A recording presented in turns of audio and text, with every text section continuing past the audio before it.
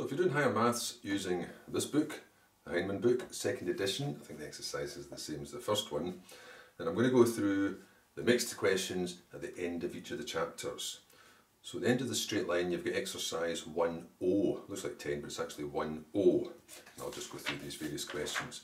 However, I'm not going to put up the questions, you'll be using your own book for this. So question 1 then, two sides of a rectangle have got these equations here. Find algebraically the coordinates of the vertex of the rectangle formed by those sides.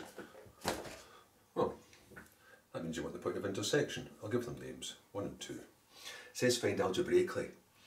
Now, there's no harm in any of the questions in drawing a little quick sketch if it helps, especially when there's more lines involved and more points involved. But what you can't do, of course, is use your diagram accurately to try and get points of intersection and so on. But what would that look like? You should be able to visualise lines as with other graphs. So what would that look like approximately? You've got the line y equals 2x. That means it goes to the origin with gradient 2. And gradient 2 means if it goes along 1 it goes up 2. So it climbs 2 for every step along. So that approximately would be y equals 2x. 2y plus x equals 5. Rearrange that. 2y would be negative x plus 5. So y would be negative a half x plus 2.5. That line would start at 2.5 and drop down a half. A gradient of negative a half means it drops down a half for every one along. Or the way it says here, it drops down 1 for every 2 along. The same thing. So it would start at 2.5 and one step along would drop down a half. Well, actually that must make it level with 2, which is 1 along 2 for this line here. So I can see straight away that point of intersection is going to be 1, 2. Anyway, this line goes down like this. So the point of intersection should be there-ish.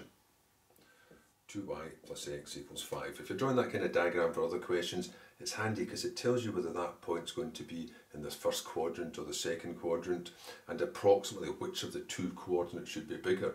Would it be the x or would it be the y? You can check your answers against it. But that's just a visualisation.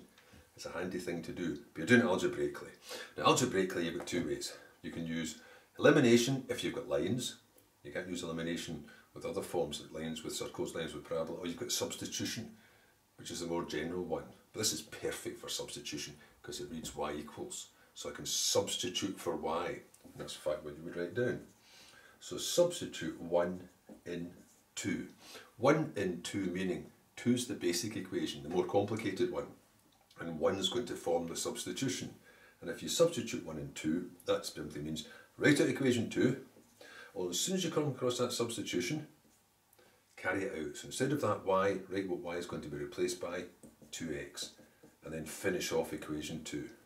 And then it's just tidy that up quickly. 4x plus x equals 5. You can see the answer already. 5x equals 5. You don't need to spell out every step of the higher. I don't need to write x equals 5 out of 5. I can go straight down to x equals 1. Once you know what one of them is, then you can find the other one. Substitute x equals 1 into whichever one's more convenient, obviously this one because it gives you y directly, so substitute that in 1, give the explanations, which means that reading equation 1 with this substitution inside it, it would be y equals 2 times 1. It's always handy to use brackets as holders for substitutions and expressions and formulae, which means y equals 2. So if the question said, find the point of intersection of the two lines, or the vertex. In this case, I can write down the vertex is going to be the point 1, 2. And that's the answer. So I'll underline that. That's question 1.